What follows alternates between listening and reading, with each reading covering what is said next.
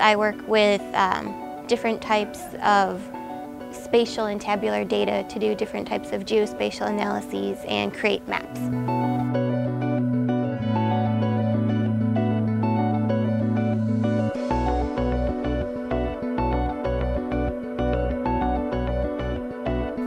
Since I've been working here, I've learned so much about different types of renewable energy technology, like wind turbines and solar energy and biomass. I just get to work with such an intelligent and talented group of people that people's life stories offer so many, interesting tidbits of information. Since I've been here at Argonne, I've been pretty involved in outreach programs for getting young girls involved in STEM fields.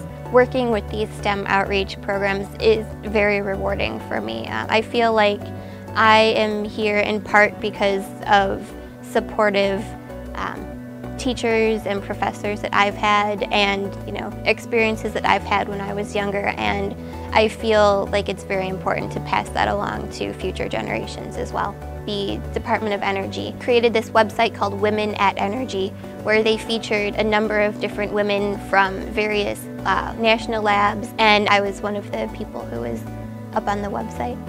The people definitely are one reason why I love working here.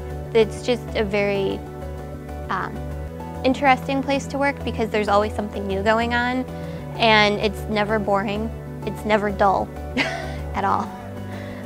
It's been a really great experience.